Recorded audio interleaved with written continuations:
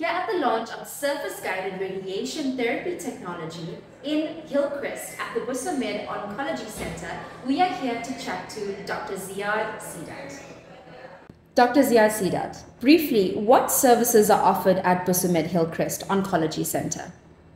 Busamed Hillcrest Oncology Centre is a comprehensive oncology centre. We provide a full set of services for cancer patients that includes medical oncology as well as radiotherapy department, has state-of-the-art equipment and is able to deliver state-of-the-art treatment incorporating stereotactic therapy as well as image-guided therapy, and with the latest addition, surface-guided radiotherapy as well. Could you tell us about surface-guided radiation therapy and how it differs from conventional methods? So, surface-guided radiotherapy is an addition to the existing technologies that we have here at Busamed Hillcrest Oncology Centre. The surface guidance has a number of additional advantages in terms of patient setup before treatment.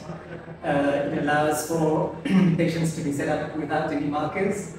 It also allows for monitoring of patient treatment to ensure that patient movement is minimized to increase the accuracy of treatment.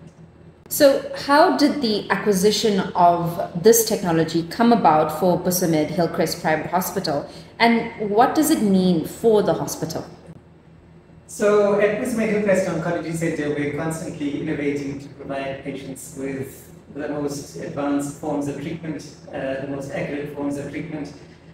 We identified very early that surface guidance would be a useful addition to the equipment that we have.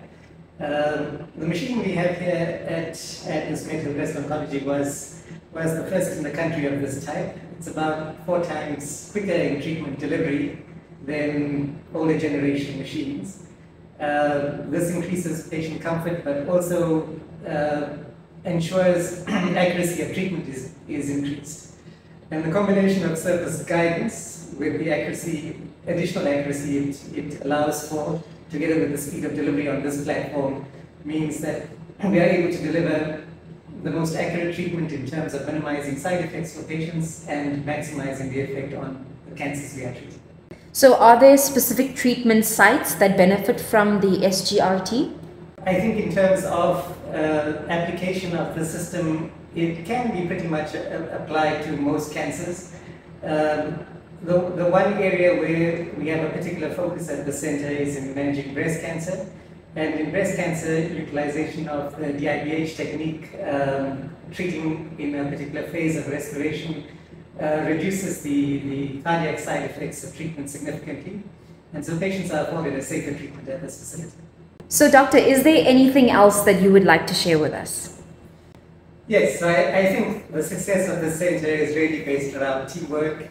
We have a highly experienced team of radiotherapists, physicists and oncologists here, and we truly strive to deliver the best outcomes for our patients.